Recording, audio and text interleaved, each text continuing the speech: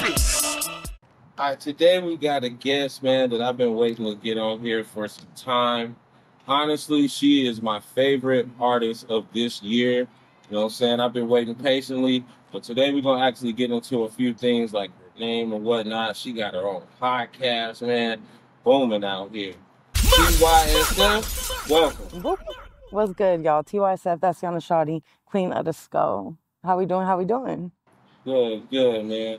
So I've been trying to guess what the acronyms mean with your name, but what does it actually mean? So I start my name when I started it was that's Yana Shawty. It's kind of like a sentence. So when I would perform, it would just be too long to like remember for the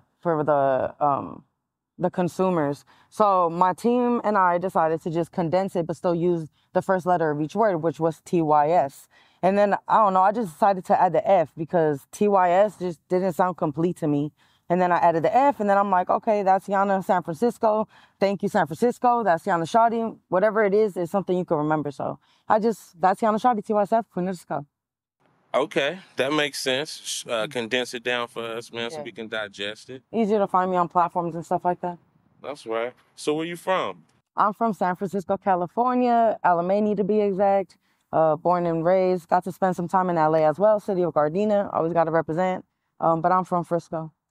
That's right. That's right. So how would you say your childhood was growing up in the Bay Area? It was diverse, because I got to spend my time in the Bay Area and I got to spend my time in Los Angeles, which is like two completely different opposite worlds at the time growing up. Growing up specifically in the Bay, it was dope. At that time, I have an older brother, so everything I saw in him, I would follow.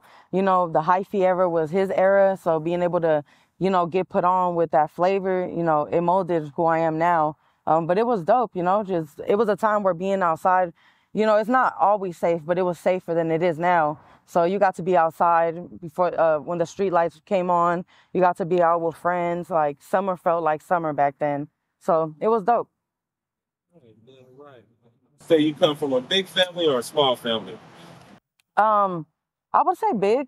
Out here, my mom, I got 4 siblings. Um, we live in a project, so the projects are small. So when you got a lot of people in a small space, it feels full. So it always felt full. It felt like something was always going on. It was dope. And then in LA with my grandmother, her sons, she got 4 sons. I had a lot of cousins. So I got to experience family for sure. I know what that feels like. Oh, damn right. So look, I must be late to the party, man. Because like I said, you are my favorite rapper, like Thank you. this year. But how long have you actually been rapping? I would say I took it very serious at the age of 15, 16. Once I moved back to San Francisco, I started rapping at like 13, 14 in LA, doing little ciphers, spitting my little 1, 2 with friends and stuff. We used to be getting drunk and stuff, being at the park late night. So that would be that. But once I moved to the Bay, there was more resources and there was more opportunity, most of all for youth. Shout out Sunset Youth Studios out there in the avenues by Ocean Beach. That's where it started for me on 44th and Judah. They had a studio for the youth and, free studio time. Like, who not going to take that, you know? So that's where it started for me. And that's in San Francisco. It was like after school program type of thing. It was a youth center. It's on 44th and Judah. It was open to just youth from everywhere. It wasn't specific to any school, but they did outreach a lot. And they came to Downtown High School. That's a continuation school that I attended. And they came just promoting their business and promoting their mobile studio. So I felt like ever since then, and then they opened their arms to the space. And I was like, I'm going to mess with it. Instead of being outside, I'm going to go see what's up with this youth center. And this youth center had a bunch of people I knew from outside. So I'm all like, they were doing the right thing with their outreach and stuff like that.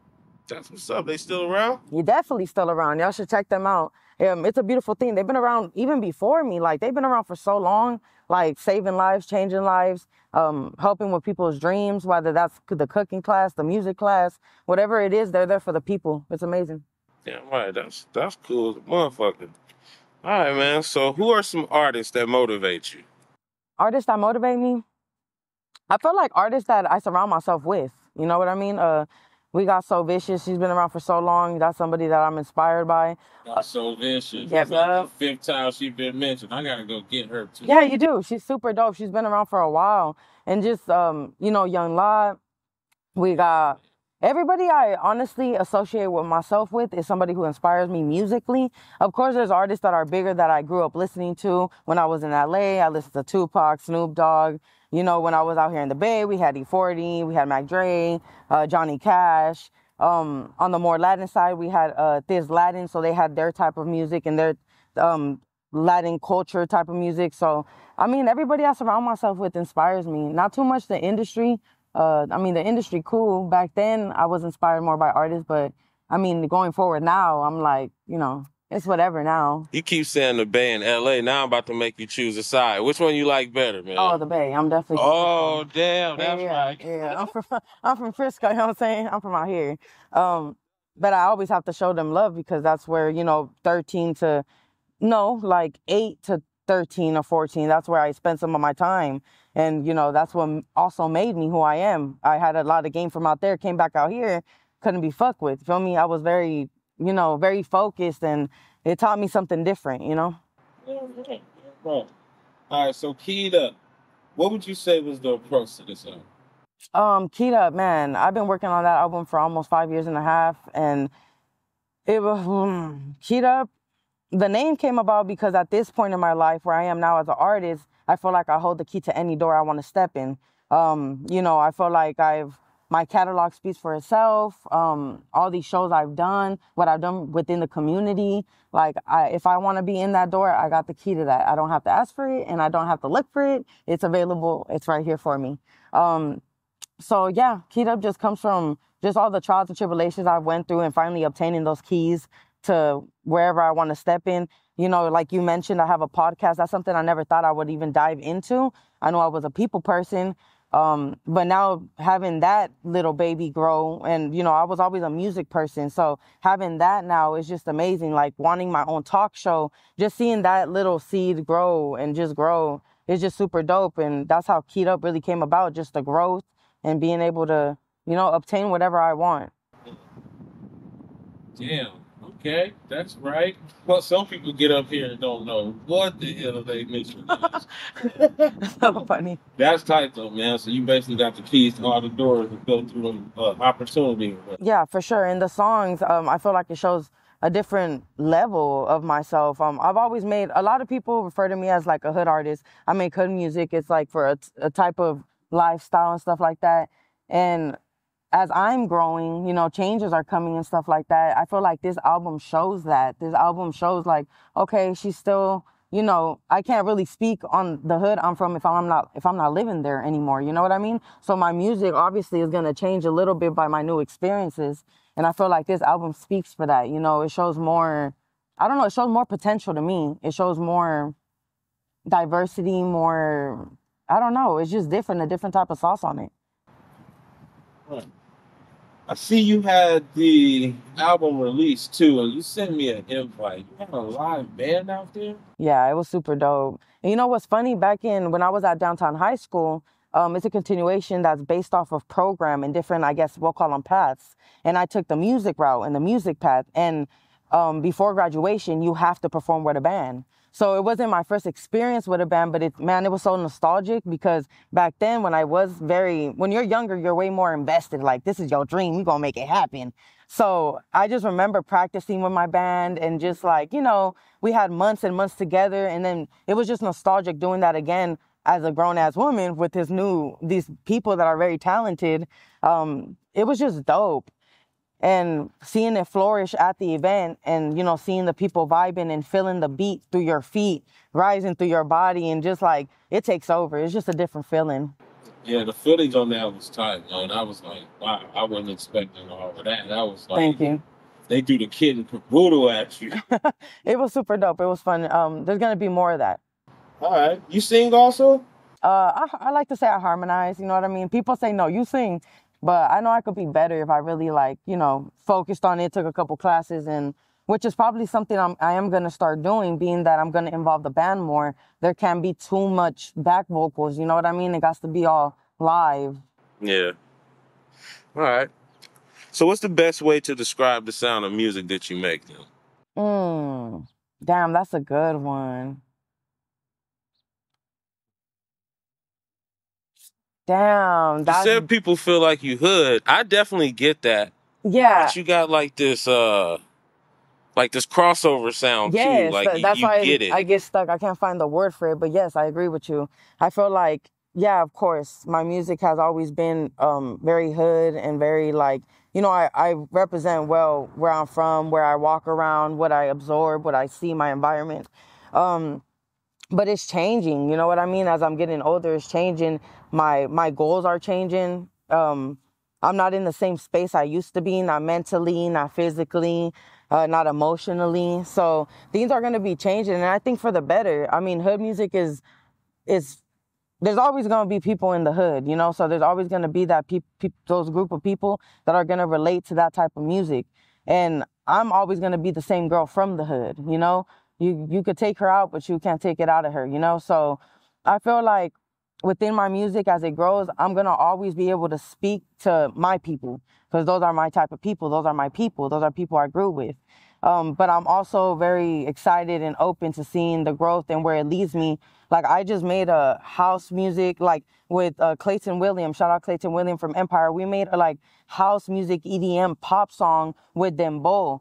Like, that's some other shit that I didn't even think I was going to ever do. And it's just the type of audience that brings is very different. And I feel like because I've always been a hood artist and just focused on that and always wanting to give my people the best of me, I've kind of shut down and didn't see all the rest of the world. There's a whole world, you know what I mean? So now I'm open to catering to all. And I feel like that mentality of me catering to all and just, letting my music do what it got to do for it all is going to be a game changer for me. Are you signed at the moment or independent? I'm independent, baby, but I do have distribution ties and business with GT Digital and Empire. Shout out Gotos. Been my guy since I was like 13. So, It's two heavy hitters right there. definitely, definitely. So that's my distribution. I also work with Mike BQM. He's definitely a mentor. I've asked him before to manage me, but he's a busy man. So now I see it more like we're in business. I feel like the management didn't happen because now we're in business. Now you're a mentor to me. We help each other out, and we make moves. So I got a good set of mentors and bosses behind me for sure. Yeah. Yeah, it's almost like you prep like the whole city behind you. I'm ready. And you talking right, your music is slapping, you got bands, you got your online content. Shit, man. We just need How the are some money ways flowing. that family and friends show you support? By showing up. I feel like most of all when it's free events, y'all. When it's free events and y'all show up, that speaks volumes, because all you had to do was fucking drive there or take the bus there or take just the time to show up. So I think showing up is the best way, and the way that they do it. Um, Obviously, when I was younger and at the beginning of my career and before COVID, people were outside more. Economy was different and people could show up even more. Even if they didn't want to show up, they'll show up because they know everybody else going to be there. You know what I mean? So we're just not in a time like that anymore. So I think it speaks volumes when people show up. Most of all when economy is bad and when people aren't really outside anymore how they used to be. So I appreciate showing up. Yeah, you can't really be outside no more. These motherfuckers crazy. Excuse my language. No, they are. It's a lot of, Got yeah, it's just a lot of weird stuff. kids, Yeah, goddamn tweakers out here yeah. tripping. So I don't take it personal, you know what I mean? But as far as family and friends, yeah, you definitely showing up. You showing up because if nobody else is there, y'all there. You know what I'm saying? So it's always worth it when the people that are important are there. And although the fans are important, family and friends is everything as well. Right, right. So, what are three songs you would refer me to if I was a first time listener? Ooh, um, if I was referring it to Keyed Up, I would say Feeling High, Turban, and J-Lo. Shows a different side of me. I'm very versatile. So I would say those. If it's as far as my career, A Little Hood, A Little Classy, it's my mixtapes, kind of like how It's just mixtapes I have. I have a little hood, a little classy 1, 2, and 3 already out, and I feel like that's something I'm gonna continue to do. And I drop those for free on YouTube and like my mixtapes and SoundCloud and stuff like that. From those, I would say Profits from a little hood, a little classy, Volume 3. From a little hood, a little classy, Volume 2, I would say Row, really good song. And from a little hood, a little classy 1, I would say Know the Meaning. But I would recommend all my songs, to be honest. There's no miss when it's to my music, to be honest. Shit, that's even better. You gave us one off of every project. Yeah. Take it. All right, so besides money, if you could pick one person, place, and thing, what would that be and why? If I could just pick it to have it? Whatever you need it for. Besides money, person, place, or thing. I would say, you know, so I'm stuck between two. So I was going to say God, and then I was going to say my grandmother. You know what I mean? But I feel like when it comes to God and stuff like that, he's already with me. So that's not something I necessarily like need. So I think the experience of being with my grandmother and just having her around, she was just the most like, I don't know, supportive. Like, I'm telling you, growing up, I was a badass. And it just seemed like no matter how bad things got and no matter how bad the situation I did was, she just is gonna be okay. And I feel like that's something that's missing, you know, as I'm getting older, life gets harder. And just having that person, even though somebody will say it's gonna be okay, you know, everybody says it's gonna be okay. But just hearing it like from a genuine person, like, I don't know, it just hit different. So I would say like having my grandmother with me, if I could just keep her in my pocket forever, that would be so amazing. Right, all right.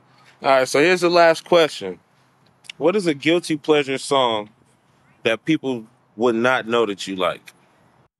mm, what you mean? Like, what do you mean the guilty pleasure song? A song that, you know, you keep on the tuck that you wouldn't play out loud. You to let your windows up when you Oh, damn, I have a bunch. I ain't gonna lie, I have a bunch. Um, I don't be giving a fuck. I be playing them out loud. I be playing everything. Okay, you with it. Yeah, I be playing. Honestly, I'm very like my taste in music is versatile as well. Like you'll hear me like playing Miley Cyrus, and then next minute I got some oldies but goodies on, and then next minute we were just listening to D-Lo. Like it's just it's very versatile. I feel like it's whatever mood I'm in at that moment. To be honest. Okay. Right. So that about wraps this interview up. Your bottom of the bed. You want to give everybody your social so they'll know where to find you at? Yeah, for sure. So my name is TYSF, but my socials are Tatiana, TATYANA _ TYSF. If you put TYSF, it should pop up. My major platforms, TYSF, everything's TYSF. My YouTube, TYSF Vivo. Yep, just Google me and I'll pop up. Make sure you support me. Support is free. Follow me. Subscribe to Bottom of the Bay TV. Subscribe to my channels. QODS podcast as well. We got to shine some light on that. QODS.podcast on all major platforms as well, on all social medias. So y'all make sure to check me out. I'm going to be here for a long time, so you might as well get tuned in. Hey, all right, man. And until next time, hopefully, reach it, be bigger, and better. Peace.